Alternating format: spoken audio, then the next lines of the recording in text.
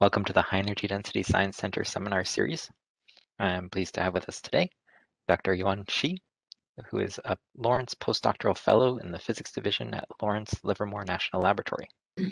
His current research topics include laser plasma interactions, theoretical physics, and scientific computing.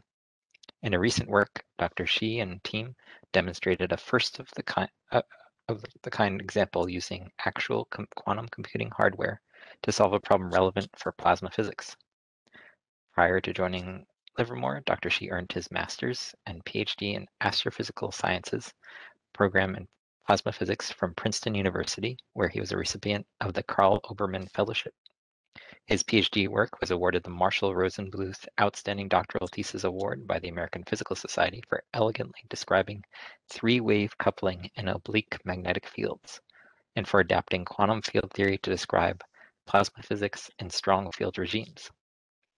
Yuan has a bachelor's in science from the University of Hong Kong, where he was a recipient of the Rosita King Ho Scholarship. So today's meeting is being recorded, so if you're uncomfortable with that, please log off.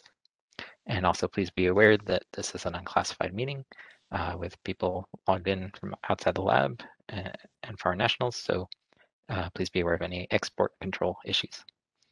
Otherwise, please sit back and enjoy, and I hope you enjoy the talk. Thank you. Yeah, thank you, Paul, for the introduction, and thank you for the invitation to give a talk here. So today I'm going to talk about our work, which is by a large group of people listed on the title slides of using quantum computers to simulate a toy problem of laser plasma interactions. So just to give some background about quantum computing, so compared to classical computing, quantum computing is really still at a baby stage where there are very limited things you can do with the actual hardware. But at the same time, there is a great promise that quantum computing is going to bring something really big for many applications. And there are essentially two reasons behind that kind of promise. And the first one is that the ideal quantum memory can potentially hold exponentially more information than a classical computer. So classical computing, as you all know, uses classical bits, which is basically 0 and 1. So you have like binary number for each bit. So in this case, to specify the state of n bits, need exactly just n numbers. Like, for example, if you have 3 bits, you need 3 numbers like 101 to specify the state of that memory. But the difference with quantum computing is that it utilizes quantum mechanics. So what quantum mechanics does is that allows you to have superpositions of states. So if you see on the right, that's typically a block sphere showing you like all the superpositions that are allowed between the 0 and 1 states. So in this case, although you just have 2 states, but the parameters that are required to specify the state lives on the sphere. So it's kind of a 2D thing instead of just like 1 or 2 numbers. And because of the quantum superposition, in order to specify the state of n qubit, you need 2 to the n numbers. For example, here I give an example of 3 qubits, and I listed the wave function and expanded in the basis state. As you can see in this case, it requires 8 coefficients, which is like 8 numbers, instead of just 3 numbers, as would be the case for classical bits. So therefore, if the quantum computer memory works in an ideal way, with just a few qubits, you can hold a lot of information. So that's one of the advantages of quantum computing. And the second advantage of quantum computing is that there are known algorithms that can offer speed up compared to classical computing algorithms. And the reason for that is essentially it comes down to how the system works. So for an ideal quantum computer, what you do is unitary operations in the Hilbert space. Compared to a classical computer, it uses like irreversible operations. Like when you sum 2 numbers, you get a third number, you kind of reduce 2 number to 1 number. So that's a kind of irreversible operations. So you kind of lose information as you go on a classical computer. But for ideal quantum computer, all those information are presumably somewhere in the Hilbert space, and you just need to have a smart algorithm to try to dig out the information you want. So there are a few notable quantum algorithms that offers exponential speedup. Perhaps the most famous ones are the quantum Fourier transform and the Shor's algorithm for prime factorization. And those are big motivations for early development of quantum computing. And there are also other algorithms like the Grover search and quantum random walk and the quantum Hamiltonian simulations. And they all offer different kinds of speed up compared to the best known classical algorithms. But there is a caveat here. So all these ideal quantum algorithms, they rely on basically ideal quantum computers. So what means on the hardware level is that you need error corrections, at least for them to work out. So if you don't have error corrections, none of these algorithms can give you the results you want.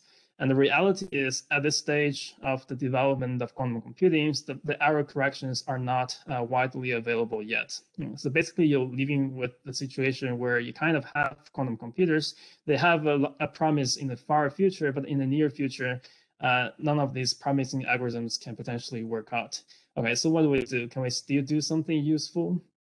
So there are a number of people thinking about actually using quantum computer to simulate physical systems. And that may be helpful because you essentially have a kind of analog computer. You have one physical system that kind of emulate the behavior of another physical system. And even if you have noise and so on, but your real physical system may also have noise. So sometimes people believe that you can still have some quantum advantage when you simulate a physical system. And that's usually come down to applications in condensed matter physics. And people usually believe quantum computing can offer some kind of advantages for condensed matter problems via the quantum Hamiltonian simulation.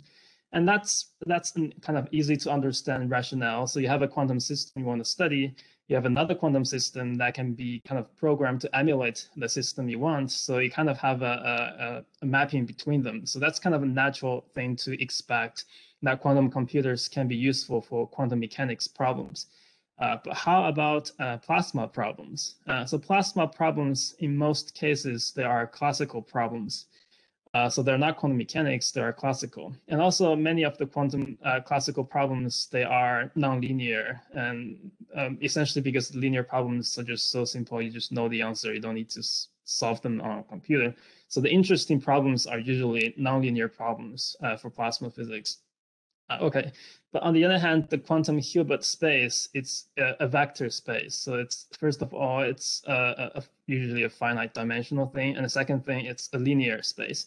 So there are a number of obstacles if you want to use essentially a quantum system to kind of represent a classical system. So there are issues over there. But on a big picture, so there are a number of connections between plasma physics and condensed matter physics, which I kind of illustrate using the diagrams on the right-hand side. So if you're a plasma physicist, you probably are very familiar with kinetic models, the fluid models for plasmas. And essentially, that's just a reduced descriptions as you go to from kinetics to fluid models. But however, probably many people are not aware that the kinetic models are reduced models of QED plasma models. So essentially, you start from QED, which is believed to be the fundamental law governing electromagnetic interactions with charged particles. And you do a geometric optics approximation. That's how you get a kinetics model from QED models. So the kinetics model are kind of describing particle interface space. And that's kind of classical particles. And that's and the reason why you have a classical approximation is because you have a classical limit of the QED models. At the same time, if you go down the model hierarchy from the fluid models, you can have some reduced models for plasma physics. So for example, like the ray tracing models, sometimes people use, they kind of trace a ray on the background of fluid plasma. So the reducing model itself is a reduced model. It's kind of further geometric approximations of electromagnetic waves in fluid Maxwell plasma models. So that's the plasma side. You have this model hierarchy all the way from QED down to some reduced models for your specific applications. And on the right-hand side, I just kind of compare with how the models for condensed matter physics works. And if you're a condensed matter physicist, you probably know the right-hand side very well. So usually people don't start with QED, they kind of start with maybe the Schrödinger's equation or maybe the Dirac's equation, depending on if you want to keep relativistic effect. But in the end, you want to solve a many-body problem where you have many electrons, many ions, and they couple somehow. So there are the level of models for condensed matter physics that directly solves different versions of the many-body problems. And sometimes that's more challenging, so people kind of, in some sense, or in the language of plasma physics, integrate out the wave function part of the problem and just focus on density, electron density part. And that's kind of the density functional theory part for condensed matter systems, and that's kind of a reduced complexity from the many-body theory. And if you further reduce from density functional theory to reduced models, for example, you can have phonons in your solids, and the very concept of phonons is kind of a reduced model from a more complete model of solids. So therefore, on both the plasma physics side and the condensed matter physics side, you have a model hierarchy all the way from very details down to a very few things that you keep track of on the level of reduced models. So there is a direct connection between plasma physics and condensed matter physics on the level of QED and on the level of reduced models. But in the intermediate hierarchies, maybe that's more difficult to try to make a connection between the two sides. And also, I should mention that even for condensed matter physics problems, it's not usually straightforward. How do you use a quantum computer to solve that? Sometimes people think if you can map a problem to a quantum problem, then you can solve it on quantum computer. But I would say that's just half the way, because once you have a quantum problem, you still need to figure out how exactly quantum computer is going to be able to solve your problem. So, but at least there is a connection between the plasma side and the quantum side in some level.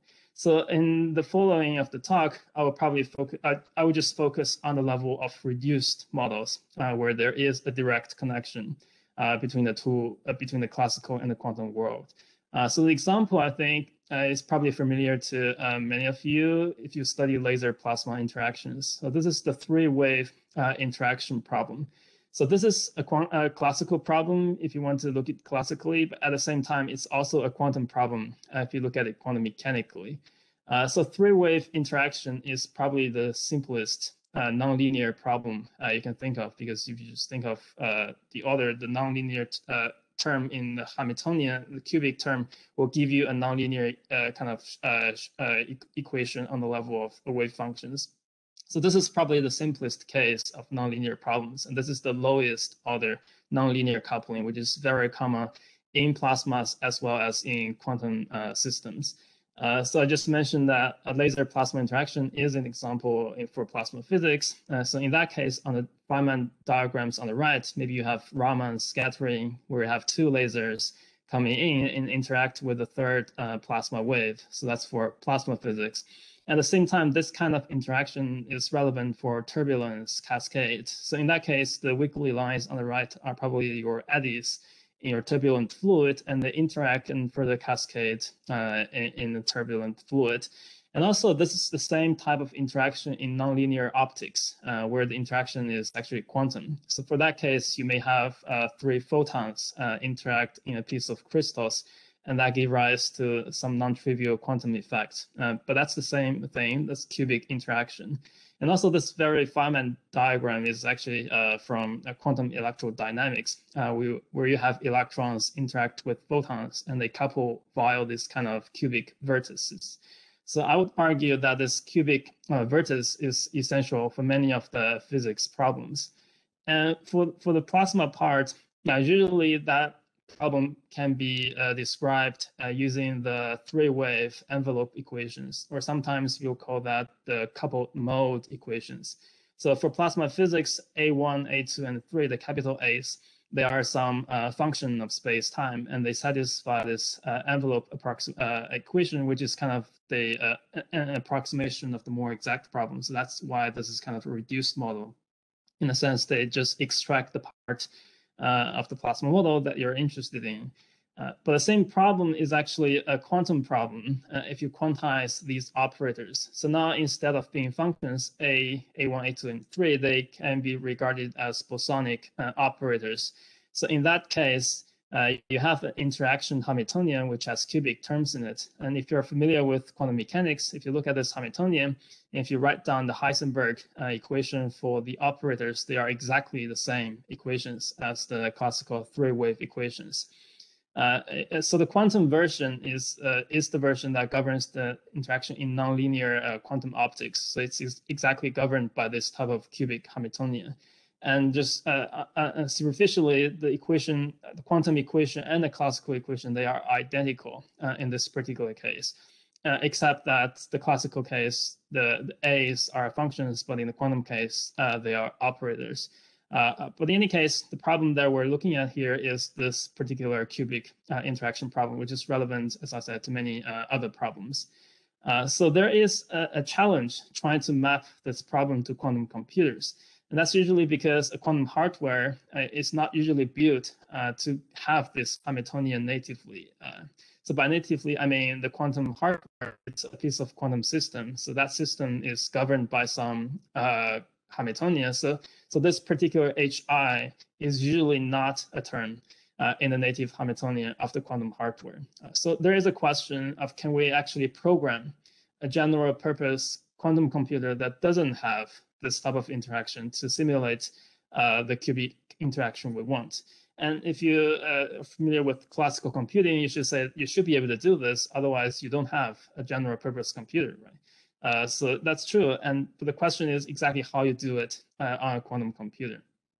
Maybe to illustrate more of this point, I just want to emphasize that simulating non-native interaction is challenging on quantum hardware, regardless of whether that interaction is intended to be a classical one or a quantum one. So as long as it is non-native, it's a challenging thing to do. And the reason of that is usually you need to understand the context of how people usually do quantum Hamiltonian simulation. So usually you have a hardware, which is some pieces of materials, which is described by some Hamiltonian, which I call H naught here. So that Hamiltonian usually contain a number of terms in it. So I will call each term just HK. So at the same time, you want to use that quantum hardware to simulate a different physical system. So the physical system you're interested in is probably described by a different Hamiltonian, which I just called H. In the simplest situations, the terms contained by H is a subset of the terms contained in H naught. So in that particular case, quantum Hamiltonian simulation will easily give you a quantum advantage compared to classical computers. And the way it works is using the Lee-Trotter-Suzuki approximation. So for quantum system, what you want is kind of time evolution under the Hamiltonian H. And if you want to expand that exponential, because these operators, they usually don't commute, it only equals, okay, so usually for a classical number, exponential of sum equal to the product of exponentials.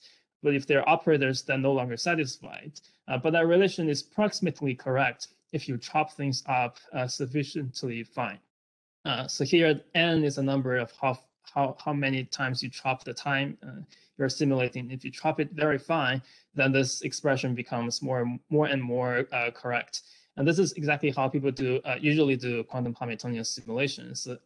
Basically, they chop the exact unitary evolution into pieces, which they can do natively on the hardware. So on the hardware, it looks like something in the diagram that I show below. So if you're experimentalist, you would just try to turn your knobs so that different terms in Hamiltonian are turned on or off for different durations of time. And by doing that properly, you can emulate the Hamiltonian that you want. But this only works if H contain terms that are natively available in H naught. If you don't have that, then you need to somehow figure out how to do the unitary. And to do a general unitary, it is known that it is in general an exponentially expensive task to do. Okay, so if you recall that some quantum algorithms give you speed up, but if you have an exponential cost in implementing that, then it kind of wash out your speed up. In the end, you don't have the quantum advantage anymore. So as soon as you have a non-native unitary you need to implement, it becomes a very challenging task on quantum hardware. Okay, so it's a difficult thing to do. Okay, so let's say somehow we can do it. Does it help us with anything? So I would say, depend on applications, it may help you with a certain aspect. So again, I will take the example of laser plasma interactions, so which is kind of shown on the right-hand side schematically by these two diagrams. So you have two parts of the problem. So on one part, the lasers, they affect the evolution of plasma. For example, they change the plasma density as the laser propagates through the plasma. So the other side of the problem is how plasma affect laser. So once you have a plasma density, your lasers can refract and they can scatter and they can behave differently depending on the plasma conditions. So you have a couple systems of plasmas and lasers. And if you want to simulate a real-time dynamics, that can be an expensive thing to do depending on how large is your system. For example, in the ICF context, usually you do some hydrodynamic simulations to find out how plasmas evolve under the drive lasers. And sometimes you need to run a post-processing of plasma conditions to see whether you have a self-consistent laser propagation or scattering. And if that's not the case, sometimes you need to have an inline LPI model turned on.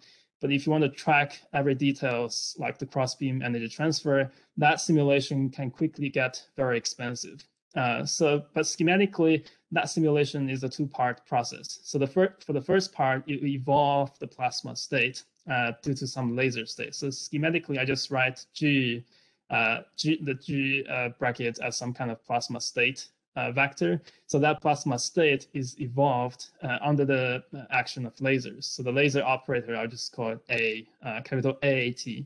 So schematically, you want to advance your plasma state under the action of laser, let's say laser heating.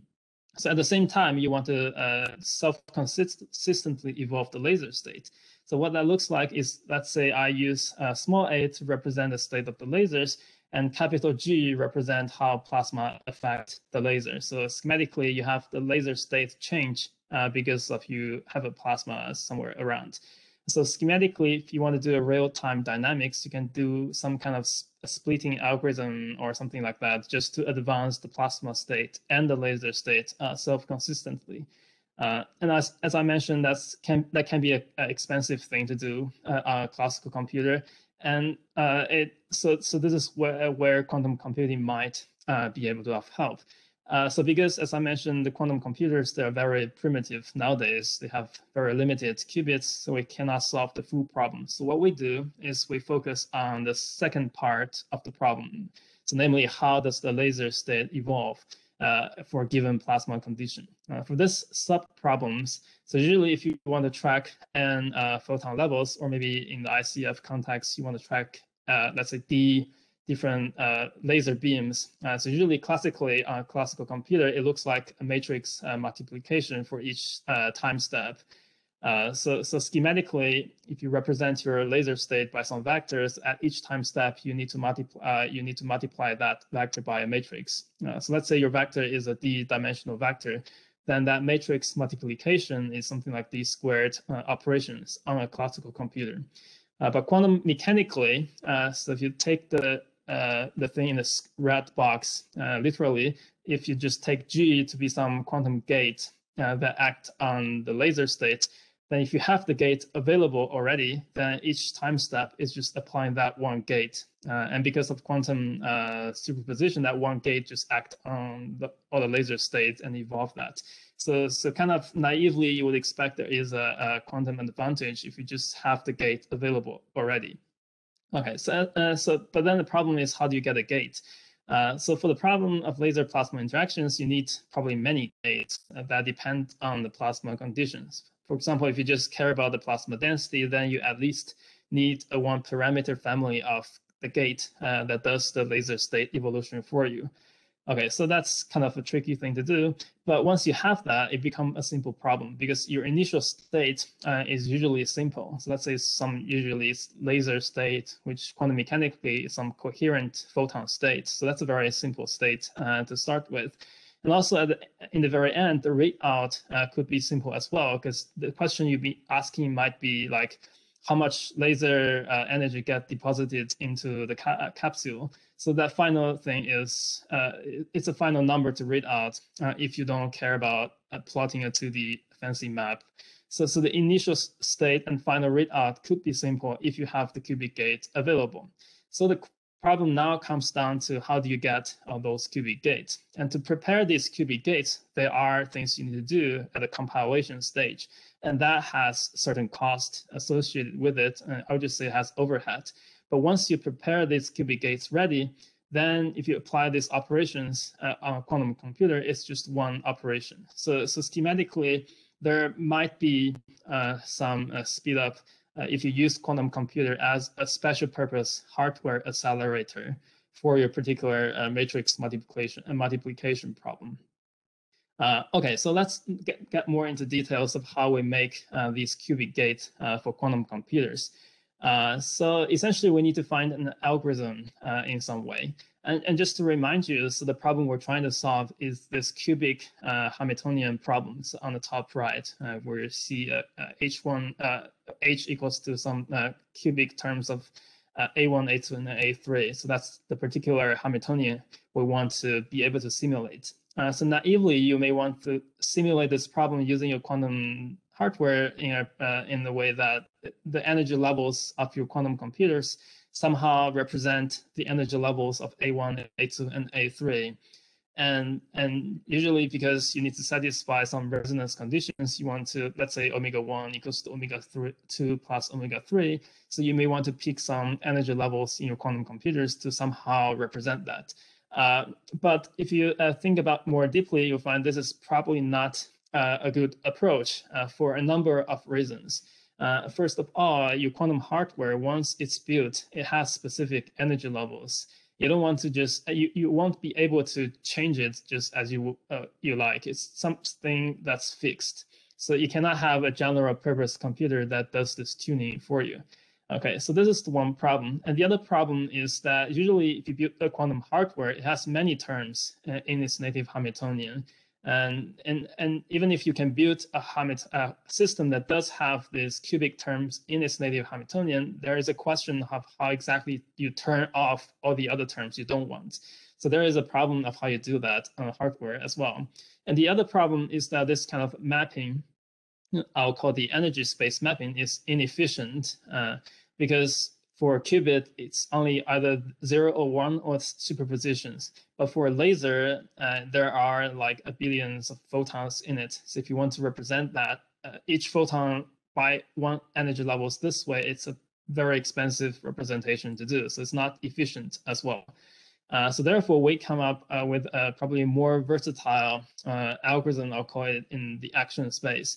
So the action operators in this particular case, they're just combinations of number operators for the photons in the 3 modes. And the nice thing about these operators, the action operators, is that they commute with the Hamiltonian of your interest. And for quantum mechanics, if you're familiar with quantum mechanics, so whenever you have some operator that commute with your Hamiltonian, it's usually a good idea to find simultaneous eigenstates of all these operators. And here they are in the bottom of the page. I kind of expand the wave function by eigenstates of S2 and S3. So there is a particular basis we choose that's going to be convenient. And the advantage of choosing this particular representation on quantum hardware is that it's much more efficient. In this case, if you see the summation, it runs over J to 0 all the way up to the minimum of S2 and S3. So S2 and S3, there are some kind of combination of the number of photons. So they're basically proportional to the number of photons. And the minimum number of that is what it takes to have a Hilbert space representation. But at the same time, the number of photons you can keep track of is the maximum of these two numbers. So let's say you have S2 equals to 10, but S3 equals to 1 billion, then you only need a Hilbert space of 10 dimensions to represent the interaction of 1 billion photons. So therefore, in some regimes, this representation could be very efficient. Okay, so this is the representation. But once you have this representation, what's the dynamics under the representation? So in the particular case of the temporal problem, namely your operators only have time dependencies and they don't have spatial dependencies. In this case, the temporal three-wave problem is exactly the Hamiltonian time evolution problem. So you can look at this from two perspectives, namely the Schrodinger's perspective and the Heisenberg perspective. So on the left-hand side, I write down the equations satisfied by the expansion coefficient. So C's, they are the expansion coefficients. So you have eigenstates, you have expansion coefficients that gives you your wave function. So these coefficients satisfy a Schrodinger equation, and the Hamiltonian matrix for that equation is a tridiagonal matrix, and it's a finite dimensional tridiagonal matrix. So therefore, it's kind of a nice thing to have a finite dimensional Hilbert space, because that can directly map to a quantum memory without the need of any truncations and things like that. So if you solve the problem in the Schrodinger picture, you will get these occupation numbers. And once you have these occupation numbers, you can compute different expectation values of your interest. For example, if you want to ask the question of how many laser photons are there at the end of the interaction, you can just compute this expectation value during post-processing, and you will find the answer you want. So this is the perspective from Schrodinger equations of what happens once you represent your wave function in this particular basis.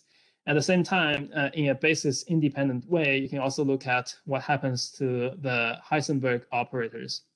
So now on the top right is N1, N2, and N3, and they are quantum number operators. So if you look at what equations do they satisfy under the action of the cubic Hamiltonian, you'll find these particular equations. And now if you want to see what their expectation values satisfy, they satisfy a very similar equation except for two terms.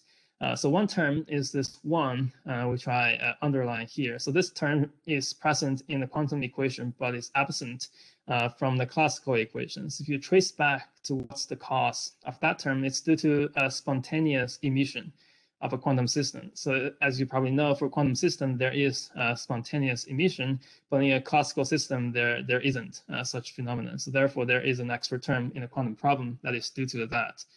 And the second difference is that in the quantum equation, you have N1 squared, but in the classical equation, you have the expectation value squared. So they are in general different, except for state with Poisson statistics.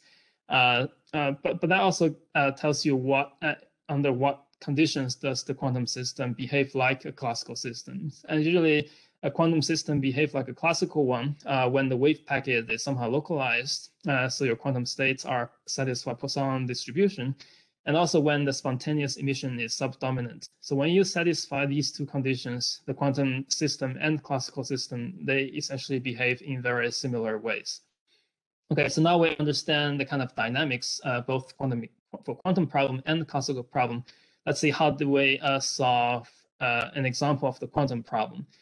So the simplest case requires three levels, and it's essentially 1 plus half cubics, and that's easy to understand because you're simulating three-wave interactions. If you probably at least need 3 levels for a non-trivial problem. In this particular case, the Hamiltonian, once you normalize it, it takes this particular form.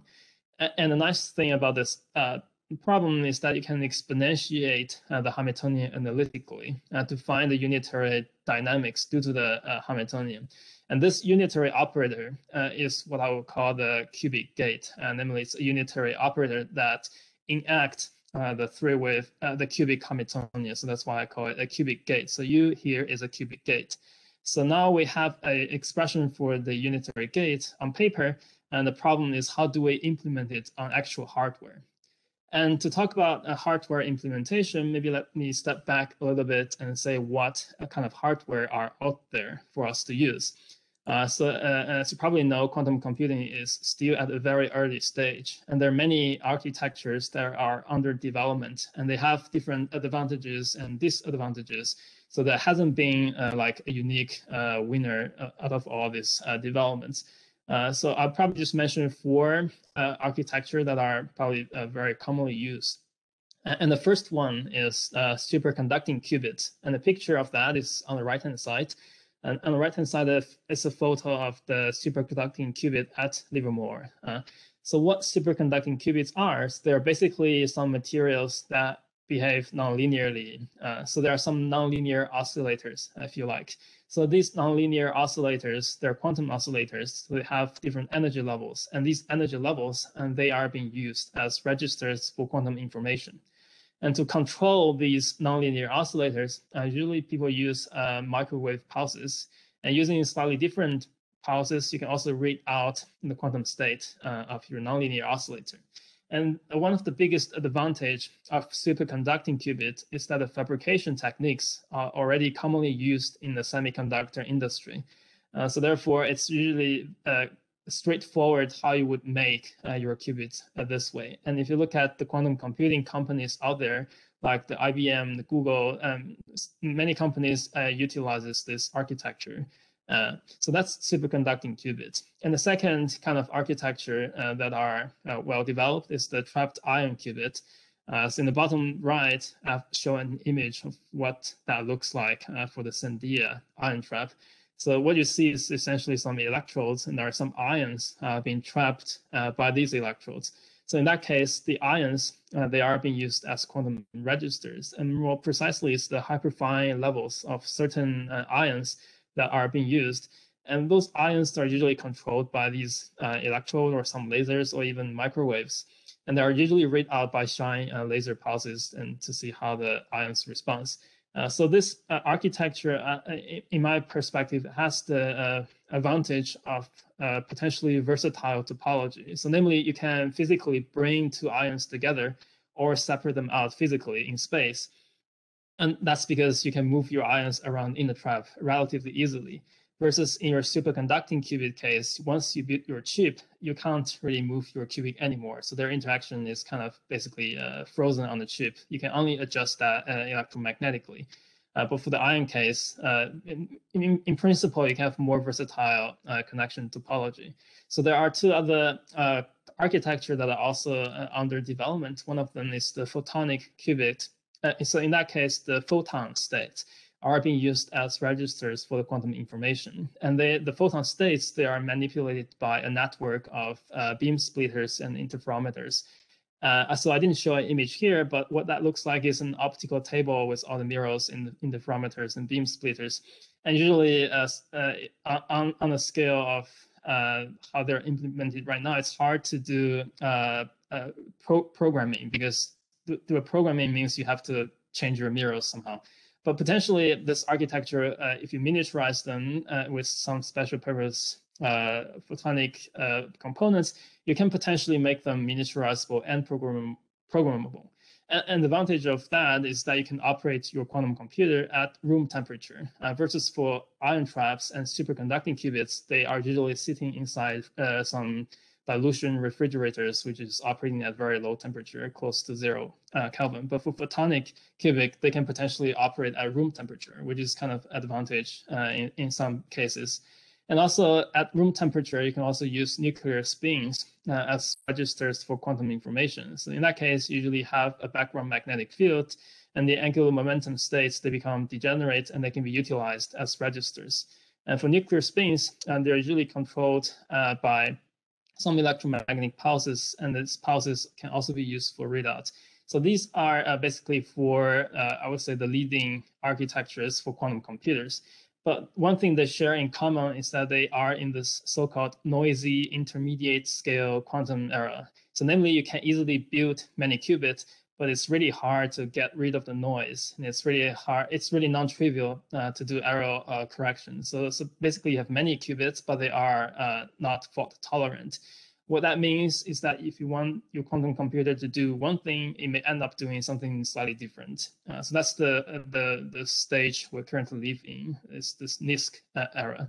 Okay, so we basically try to implement the qubit gate on hardware. So we have two hardwares that we have access to and we utilize this. So the first one of them is a commercial quantum computing company called the Rigetti. So they have a hardware based on a superconducting architecture. So they have a chip, basically have nonlinear oscillators on the chip, and they can couple and control these oscillators on the chip. So in this particular case, we'll use this particular one chip, but that probably is details that's for experts. Okay, so but in this case, we embed our three-level problems into 2 qubits. Essentially, we just use the 0, 0, 0, 1, and 1, 0 state. Okay, so that's the quantum computers we have. And in terms of control, so exactly how would you implement your unitary gate? So for Rigetti's case, they offer a compiler that allows you to convert your unitary operators in terms of standard native gates. For Rigetti, there are 3 different native gates, the RZ gate, RX gate, and the CZ gate in this case. And from their compilers, they can decompose the unitary as the product of, in this particular case, 17 native gates. So once you run these 17 native gates, you propagate by 1 time step for your 3-wave interaction problem. And the data is shown on the right. If you allow the compiler to do simplifications. So here on the right-hand side, the solid line is the exact answer if you have an ideal quantum computer. So P naught, in this case, you can imagine as your pump laser, and P1 is something like your scattered laser, and P2 is something like your plasma wave. So this is simulating 3-wave interactions essentially in a pump depletion regime. As you can see, so once the plasma waves and the scatter waves get grows, the pump is depleted.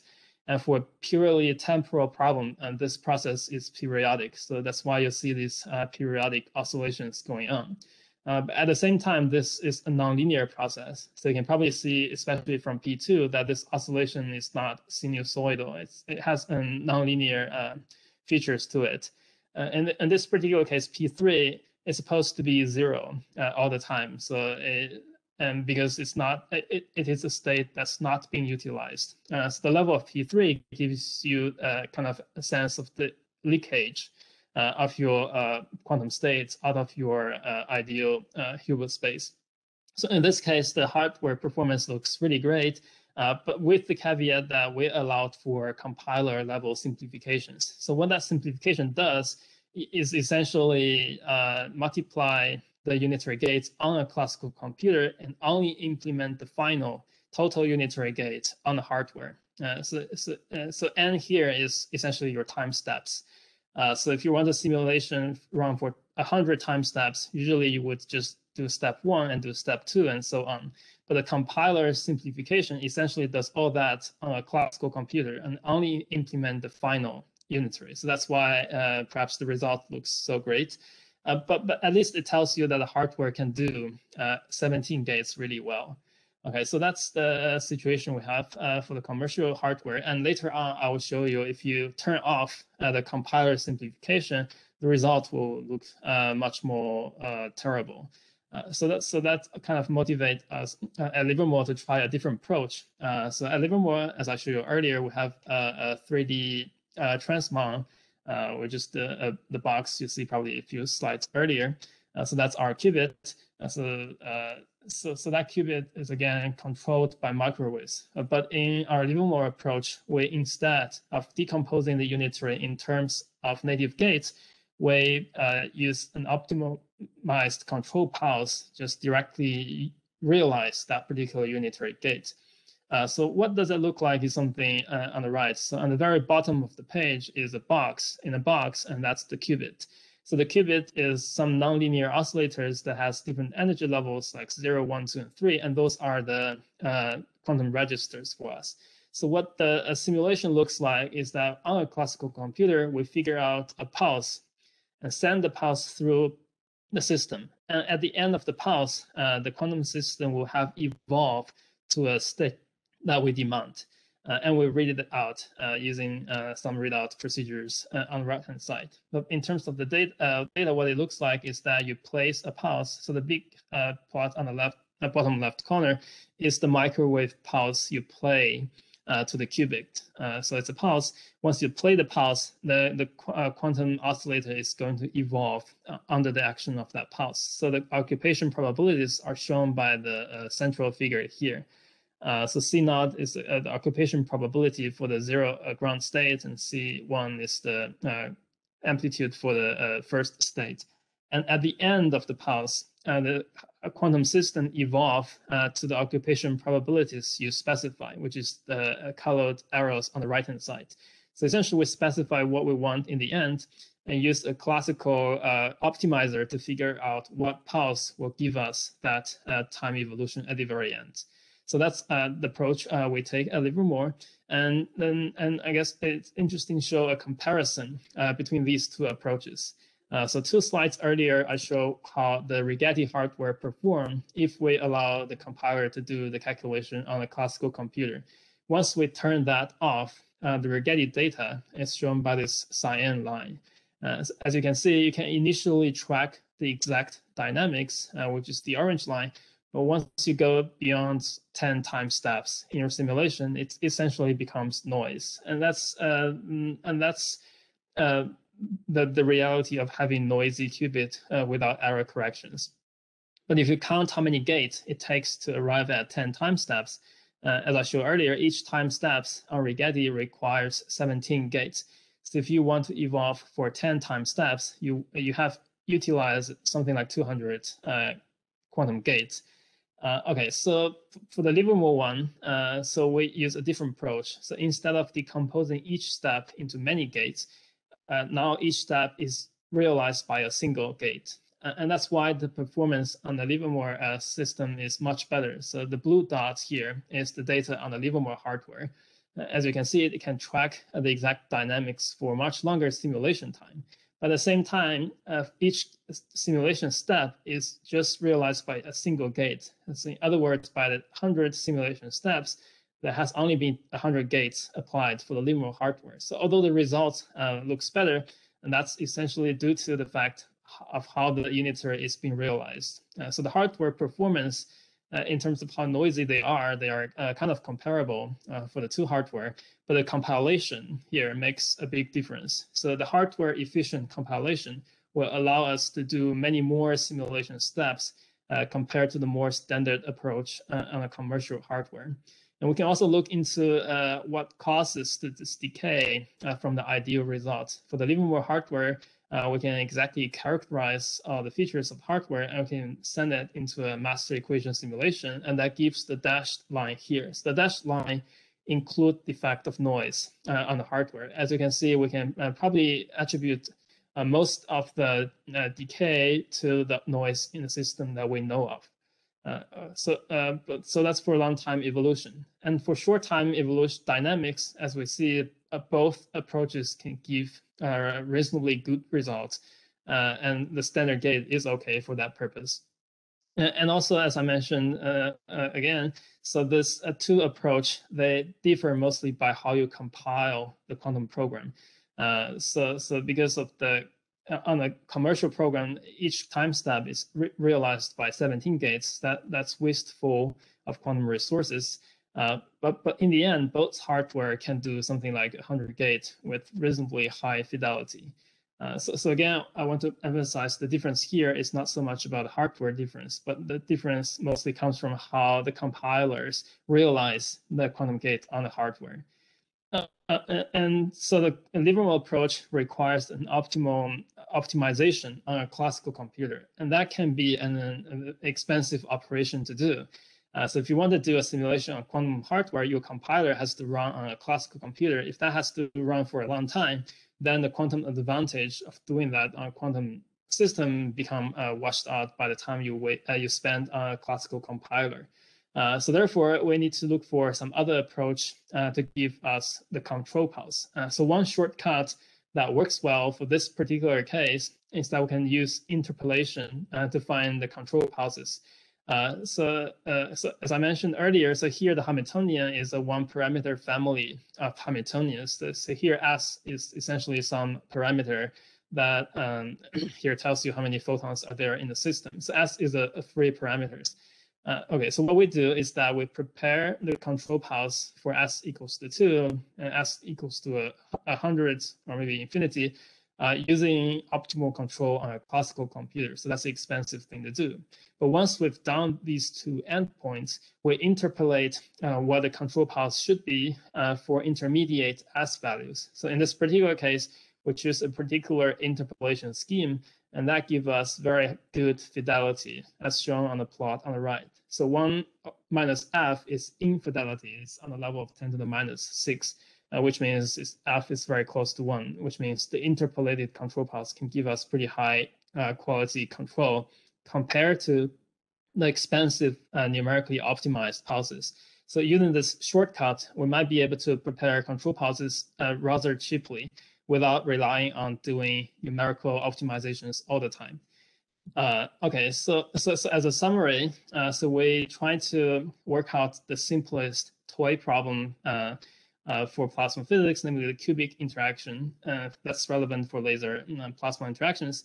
And in this case, we need to realize a cubic gate. So this cubic gate, we built it entirely on the software level without any hardware level modifications. So in a sense, we just demonstrated that non-native cubic gates can be programmed, and there's no need for modify your hardware for solving a different problem. So that's good. So that's a kind of a universal use of a hardware. That's kind of a step towards universal quantum computing. And we do this by having an action space algorithm that efficiently represent the nonlinear problem, map that to a Hamiltonian simulation problem that is a linear problem. So from this example, we demonstrated that quantum computers are useful for simulating nonlinear and non-native interactions. And we demonstrate this algorithm on actual hardware, one thing on Rigetti's hardware and on Livermore's hardware. In both cases, both hardware can do something like 100 to 200 gates. So therefore, it's very limited number of gates, so we have to utilize the gates efficiently.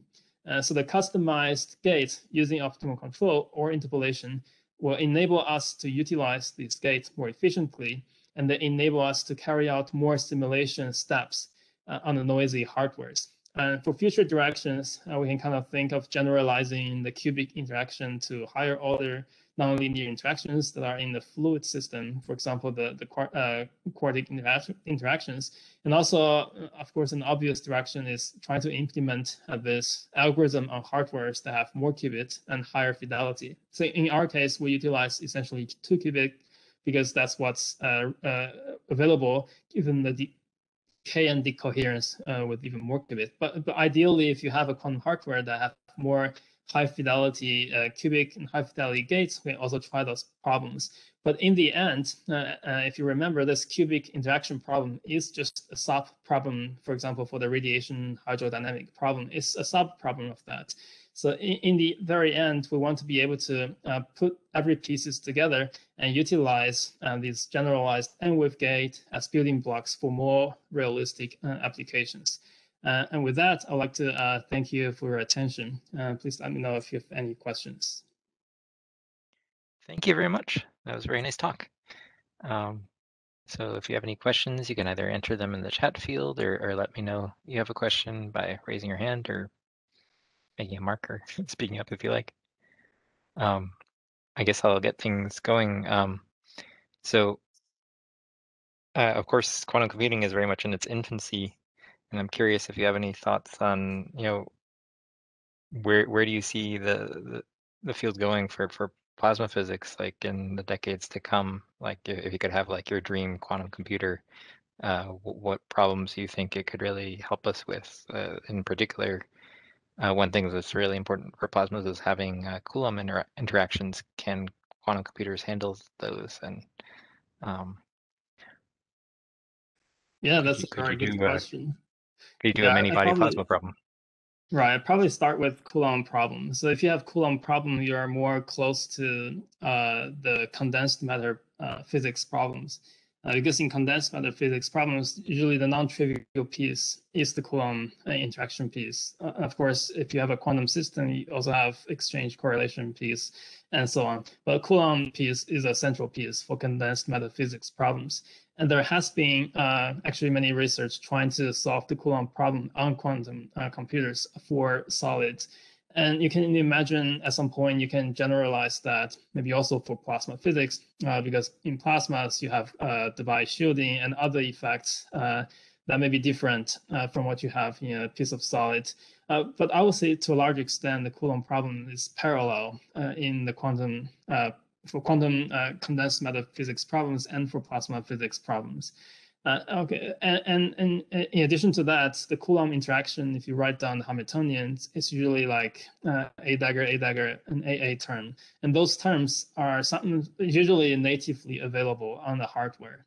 So in some sense, in terms of implementation of hardware, the Coulomb problem may even be able to get implemented natively using the native Hamiltonian of the system. So that's about the Coulomb problem. And for the plasma physics and quantum computing problem, so I guess the picture we have is that we need development on both sides.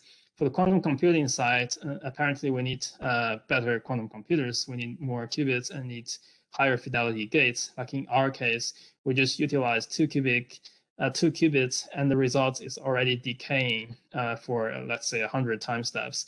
And if you want to do more qubits, you certainly want to have higher fidelity to be able to run your simulation for the time you want.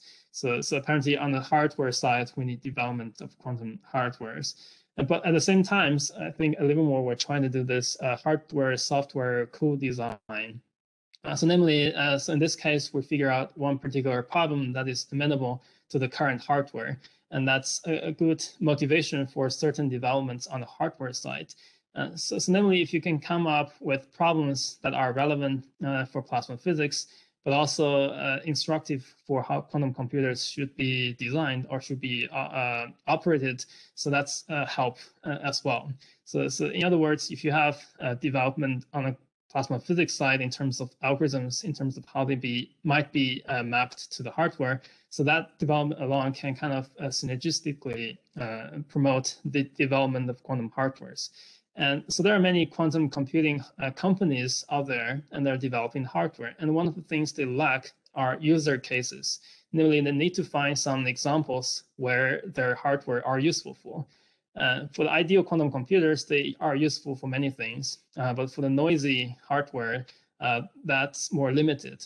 So therefore, if you can come up with user cases that justifies kind of the further development or investment in quantum computing, that will certainly be helpful. And that kind of user cases will come from the plasma physics side. And that's kind of my view of how the future of this field can develop in this kind of ecological system. Thank you. Are there any other questions?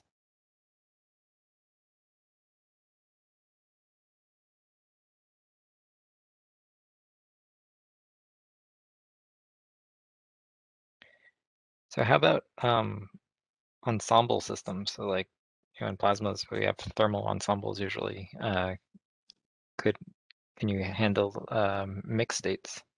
Does that require like a parallel quantum computer sort of to do, or?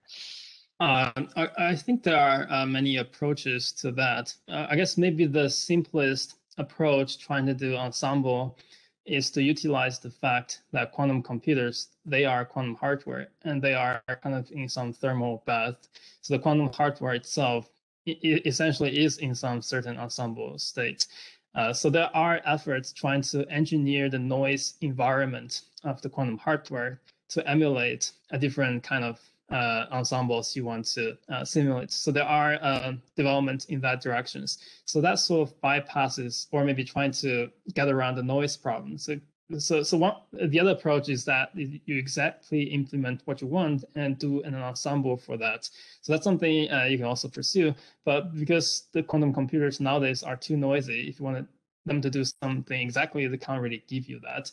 So then the idea is that you might as well utilize the noise that are that's hard to get rid of in the quantum system to use that noise as a resources for your simulation, especially if you want to simulate a thermal ensemble. So it's not a bug, it's a feature. Yeah, use the bug as a feature, yes, in some way, yeah. Can I just add one comment? I mean, there are, if you have perfect quantum computer that can control all of its errors, there are also other approaches. Like you can embed the distribution in a larger Hilbert space such that when you trace over, part of the states, you end up with the thermal distribution you're after. So I think there are tricks like that that you can play to actually get exact calculations. of different types of ensembles. Yeah, that's a good point. Yeah. Thank you. Any other questions?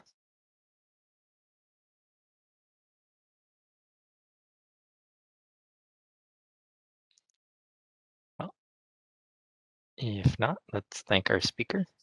And let's get a nice applause. Yeah, thank you for your time and attention.